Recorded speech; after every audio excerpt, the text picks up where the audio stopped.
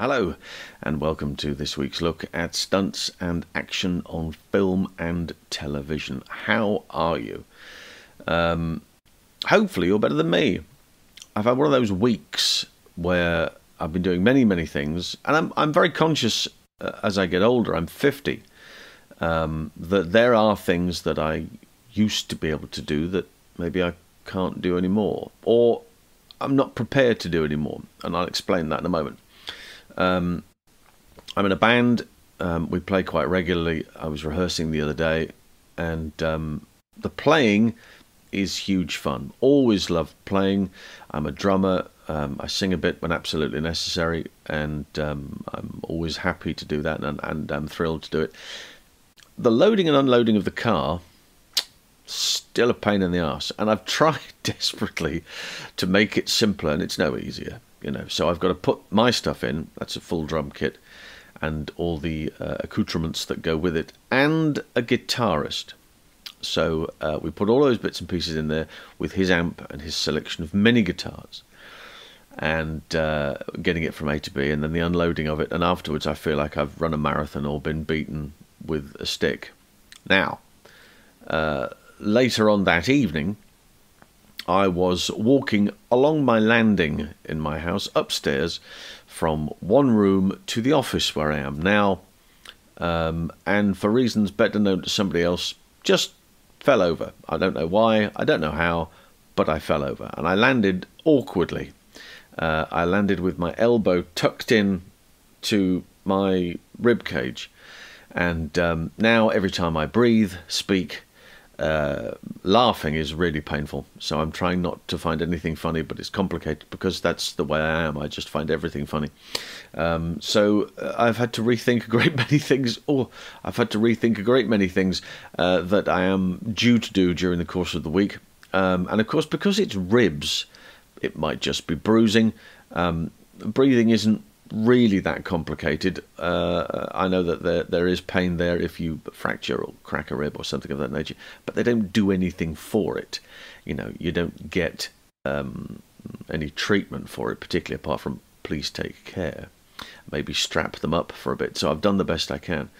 And on the strength of that, the project that I did have in mind for this week and next week, I've kind of had to knock it on the head a bit, and we're going for a light approach from a reading perspective, because I was checking some of my notes on Facebook and the other social medias, and on YouTube as well, and people were asking me questions in relation to good stunt books or autobiographies that they may not have read or may have read, and want to see if they want to get into it, and could I throw a couple of curved balls in there at the same time. So I said, yes, certainly, that's what I'll do. I'll have a look at some of the good reading material that is available.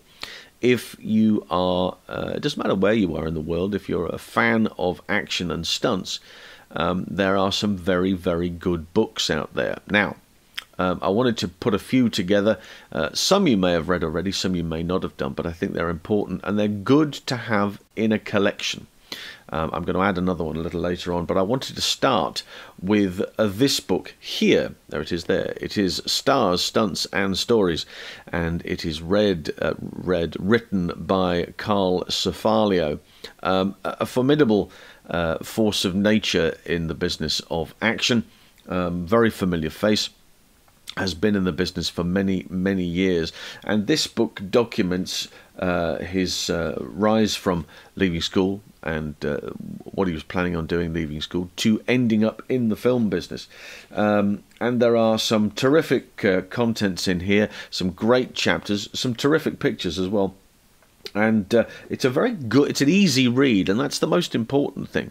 Doesn't matter, I suppose, what you read. If you find it complicated and then you think, I'm only 3 chapters in and this is hard work, the rest of it is likely to be hard work. But all of these books, I must say, that I'm going to have a look at today have been remarkably simple.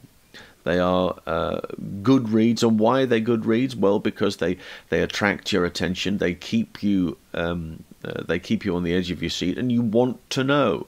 They're page turners. You want to know what's going on. And certainly this particular book is a great example of that. So if you are in a position to get hold of it, Stars, Stunts and Stories by Carl Cefalio, I would urge you to do so.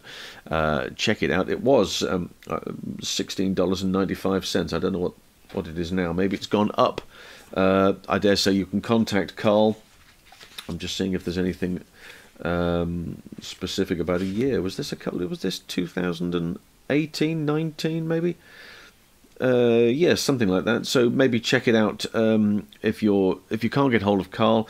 Ryan Publishing Group at gmail.com is maybe the place to find it. They are the people that are responsible for publishing that. So that's a good start. Carl Cefalio, a great amount of work under his belt. And similarly, we go from Hollywood, the Hollywood Hills, to the Shropshire Hills for this next one. This is British stunt performer Justin Pearson. There's his book there, Rolling with the Punches, it's called. From the Shropshire Hills to the Hollywood Hills, it says on the back. And again, Justin, a very fine exponent of the art of stunt work in all capacities, as a performer and now as a coordinator.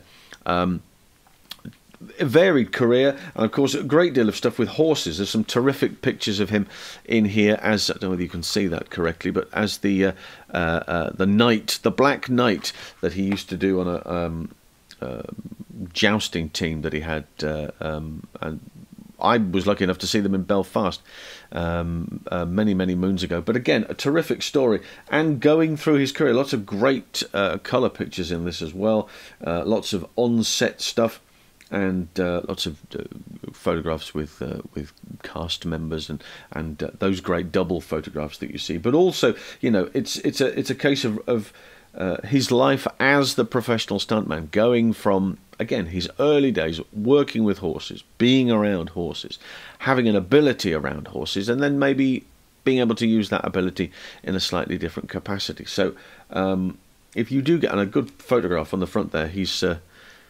on fire on a warm sunny day walking towards a supercar. I mean, you know, that's not bad stuff, is it really?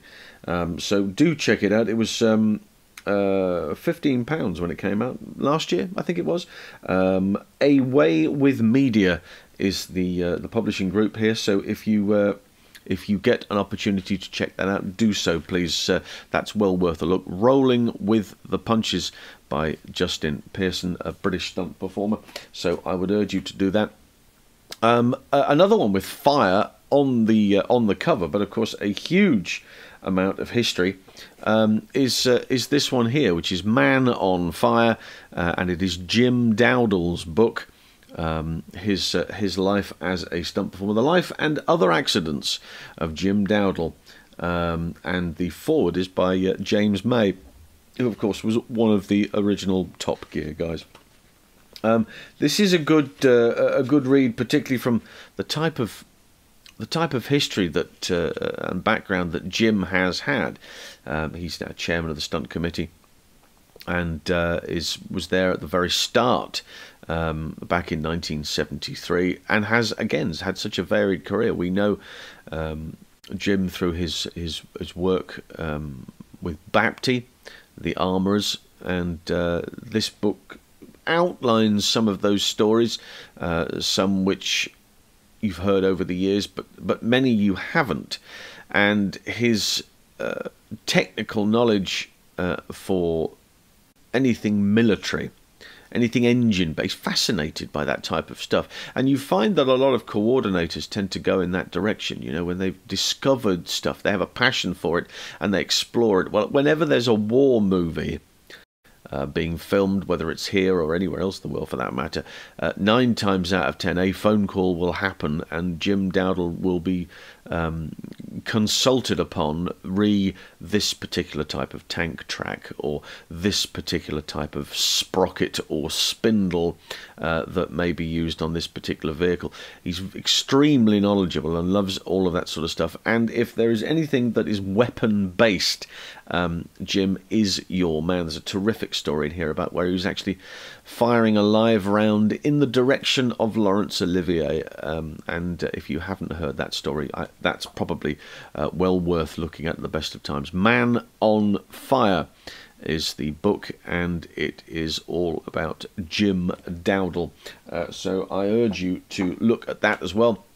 Another book now from one of the guys who was there at the very start, and this is a storming book because this really is a belter, quite literally. This is Nosher. It's the story, the life of Nosher Powell, of course, the father of Greg and Gary, and the grandfather of Tilly.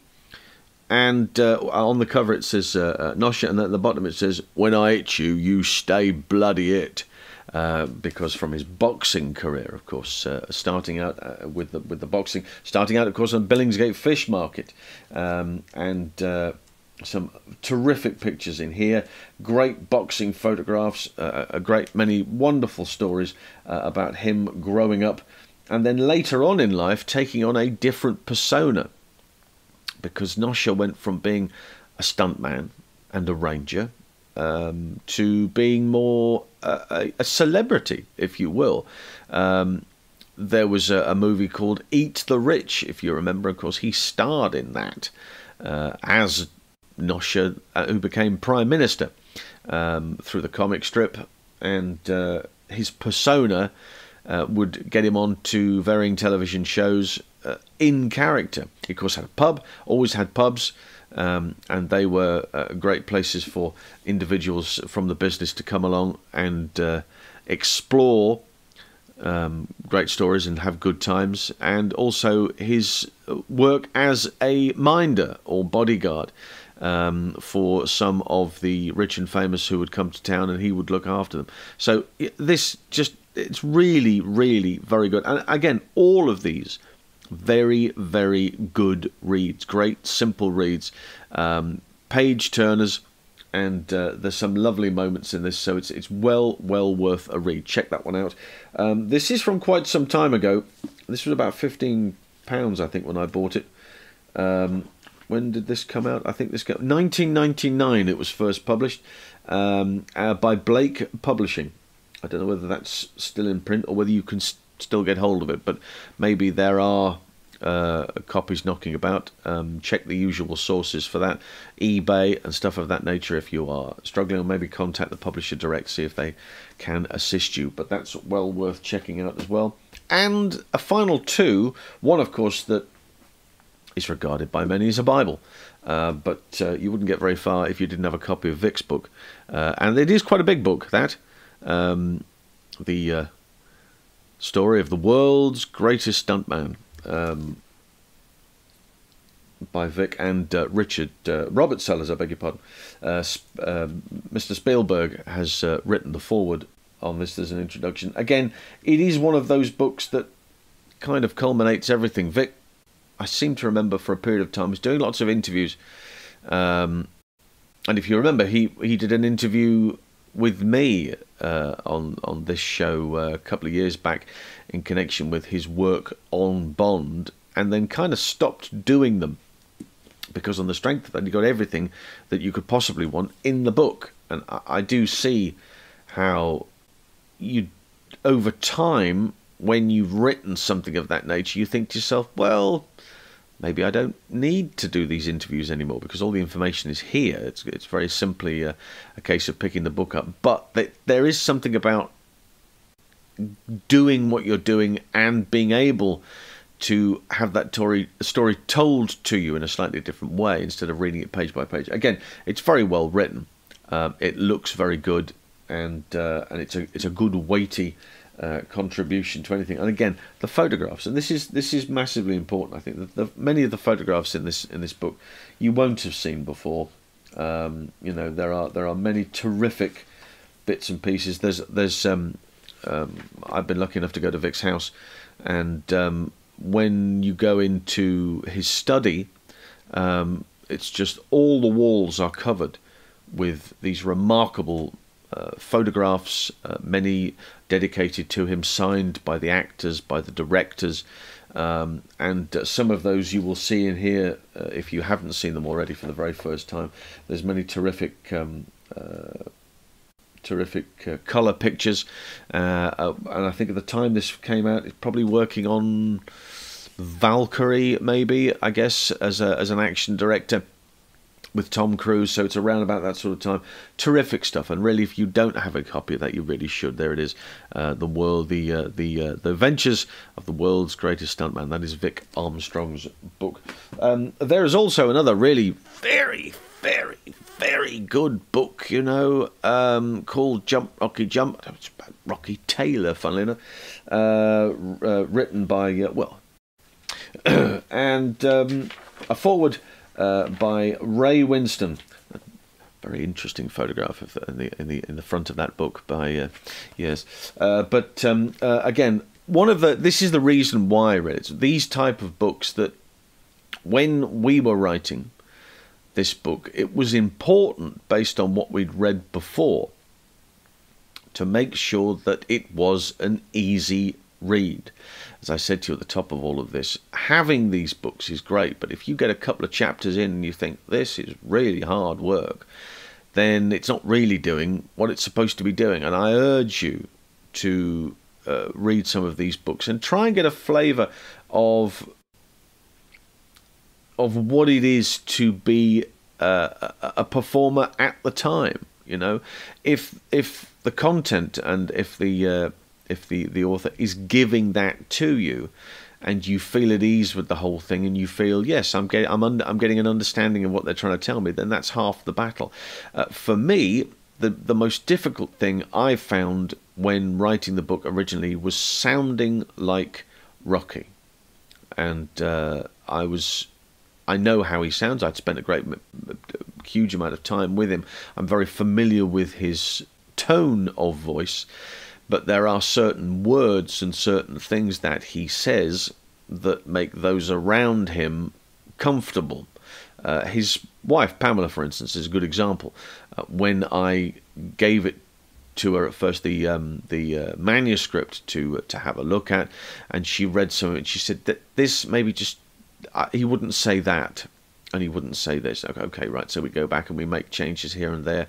And then a little later down the line, she went, yeah, I could hear his voice then. I thought, right, I've got it. And that was key. Once you've got that, then you're going in the right direction, because it's important that the work sounds like the subject. And we were very lucky, I think, to get this book together and to make it work the way it has. And again, some marvelous stories and some terrific pictures in there as well. Some that many will never have seen again, never have seen before. But it's a very important read, and something that I think should be considered on the list of those books that are important going forward. Now, on the subject of books that are important now and that were important then, and some things just haven't changed, but here is a book that you really should see. Now, this one is a Bible, for me anyway. I think it's absolutely fascinating. It is Stunting in the Cinema, and it is co-written by Arthur Wise and Derek Ware. Now, Derek, as you know, is responsible for Stunts on Doctor Who, all sorts of shows within that period. Some others do have them with the Havoc organisation. There are some great pictures on the back as well of Derek in action. And Arthur Wise is a film historian. Couple that with Derek's knowledge of the business, with the silent era and jousting, of course a member of the organisation, the British Fight Directors, and you have a book which really does explain, to the very best of its ability, many subjects that will crop up on a regular basis within the film business. If you ever asked anybody, how do they do that? I've often wondered how you do this. Well, you know, that's your first port of call. And not only that, but it does explain things very simply, and also in diagram form. So if you are stuck If you're a visual learner, for instance, then there are many pictures in here to explain, look, here's the words, and then this is what we mean by that. The running W was a very good example of something that, when you explain it, it sounds actually quite complicated, but then in the book they show you diagrams of that and how it works, and it does tend to make a great deal more sense. It's outlawed, of course, they don't use it anymore, but nevertheless the principle and the science behind the whole thing is captured there. So I really do, and again, I'm not entirely convinced that this is available to obtain anymore. This was printed 1968, 69 maybe. I was lucky enough to get this many moons ago from a library sale, believe it or not, when I found it.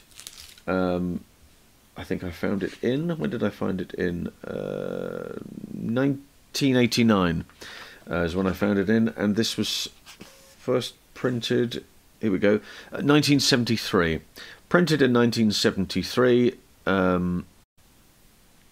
by Constable and Company, and again, many of these publishing houses may not even be around anymore, you know.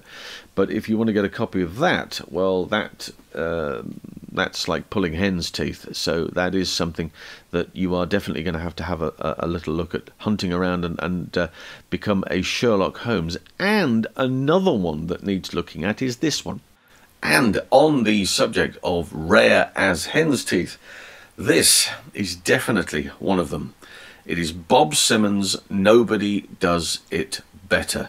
Brought out the year before his death, maybe, same year, 87. And it is the story of how he got into the business through Warwick Films, particularly. His work in those early pictures through the 40s and 50s, and his background story. So there's a lot of work. It covers a lot of Bond, up to about some location thing, up towards the back end of 83 and 85. And again, it's a great read. It's a bit complicated in places because maybe his memory isn't what it was, or things of that nature, but there are a few moments in there which are a bit peculiar. However, on the basis of it, it's well worth looking for. And again, if you can find it, you know, back in the day, this was £2.95 when it came out in 1987. Nowadays, I would say, if you were looking for this online, you may well find it. If you do find it, you will find it for probably £60 or £70, because I believe it only came out in paperback, and it's got a lovely yellowy type content to it. The page work is slight. The font's quite small too. So if you're like me with not the best eyes in the world, you have to, you know, hold it up quite close. But there's some lovely stories. Again, great pictures, and it just sort of gives you a flavour of what it was like to be a performer back in those days, particularly somebody of the stature of Bob Simmons, who has taught so many individuals, and many of the people that the books that we have looked at, particularly from the British side of the business. So do try and check that out. If you are able to find it, it will be well worth a look. So that's it for this week. Just a brief one while I'm still convalescing. And hopefully next week we'll all be back to square one, and we'll carry on where we left off. But until then, it's bye for now.